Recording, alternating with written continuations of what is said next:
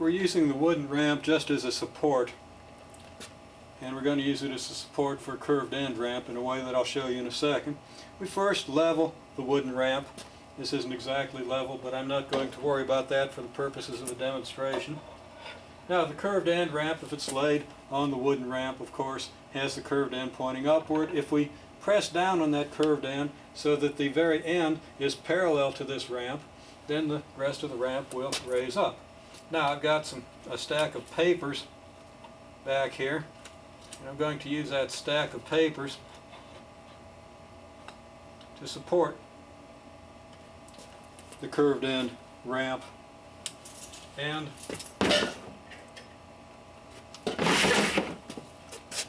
excuse me while I get killed here in the lab. What I'm going to do is if I place the ball on the ramp, it's got a potential energy at this point that's greater than the potential energy at this point. If I release the ball, the potential energy converts to kinetic, or at least some of it converts to kinetic, and the ball goes off the end of the ramp and follows a parabolic path down to whatever is at this level. Okay, so when the ball leaves here, we say it's become a projectile. It's projected from the end of the ramp. Now it's falling freely under the influence of gravity, but it has a horizontal velocity. It came off of the end of this ramp moving in a horizontal direction. And if it wasn't for gravity, it would have continued in a horizontal direction. Now gravity exerts a force that accelerates it downward as it continues moving horizontally. And again, you can see the result of that.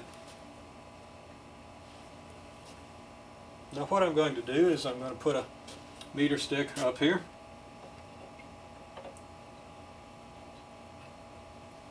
And using the meter stick, I'm going to start the ball at a position 20 centimeters from its end.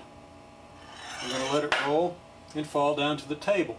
Now on the table there's a piece of carbon paper face down on top of another piece of paper. I will be careful to position a piece of paper on the floor that's going to be marked when the ball hits the carbon paper with respect to some fixed point, in this case the edge of this cassette holder that's supporting the ramp, so that when I release this thing from the 20 centimeter position, it makes a mark right about here. Then I release it from the 30 centimeter position, 30 centimeters from the end of the ramp, and let it make a mark. And then 40 centimeters. Now you can probably see that it's falling further out every time because it comes off with a greater and greater horizontal velocity. There are two things that we're interested in. We're interested in how far the ball goes for a given release point, and we're interested in how much the altitude of the ball changes, because of course that's going to tell us how our potential energy changes. So I measure the height of the edge of the ramp at this point, then at the 20 centimeter point, so I see how far the ball has dropped. And from that I'll be able to determine something about how the potential energy changed from this point to this point. Then I measure the height of the edge of the ramp at the 30 and the 40 centimeter point, so that I obtain a set of data. And that set of data is going to tell me the change in the altitude of the ball from the initial point to the end of the ramp.